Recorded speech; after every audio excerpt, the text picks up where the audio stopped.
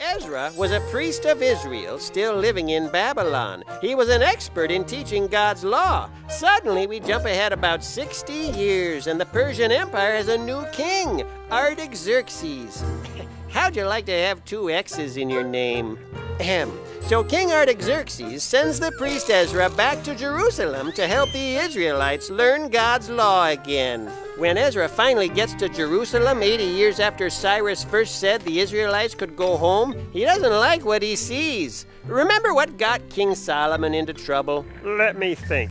He started collecting wives from other lands who worshipped other gods. Pretty soon he was worshipping other gods too. He wasn't true to God, and that led to a bunch of bad stuff happening. The kingdom splitting apart, and eventually all of them getting carried off into exile. Right. And that's just what the men of Israel were doing again. They'd been marrying women from the tribes around them that worshipped other gods. Ezra knew God's rules and knew what happened because of Solomon. So what'd he do? He freaked out. He tore his clothes and pulled hair from his head and his beard to show how upset he was. That's kind of unusual. It's what people did back then.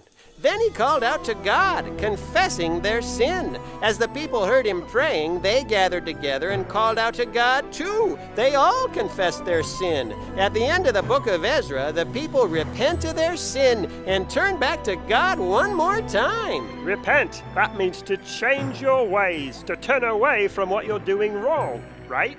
Right. So the women that worshipped other gods were sent back home to their families. And once more, Israel tried to get back on track.